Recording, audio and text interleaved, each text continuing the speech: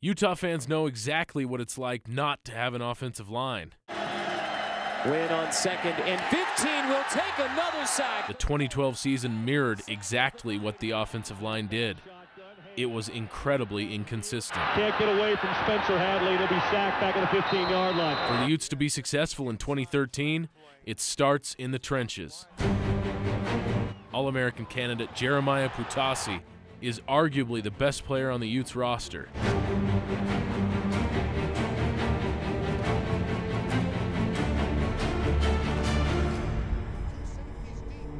He has NFL size and talent and will be tasked with protecting Travis Wilson's blind side.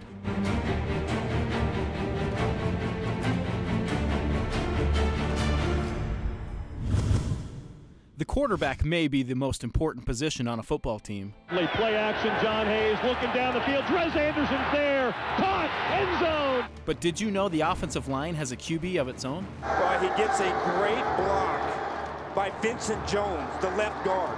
After playing guard for 3 seasons, Vincent Jones, a senior out of Jordan High School, will take the reins as starting center.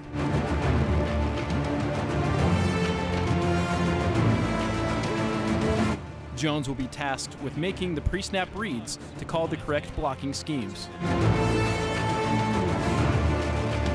to get the Utes offense back on track in the attempt to return to a bowl game in 2013.